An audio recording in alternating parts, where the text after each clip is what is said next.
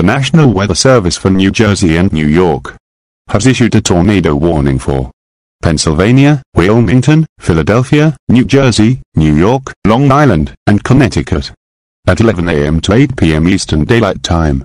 National Weather Service Doppler radar indicated a tropical storm warning of producing 20 miles per hour.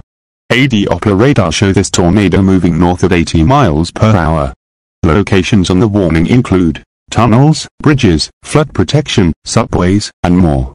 In addition, on tornado, this storm is producing a flooding protection, and more.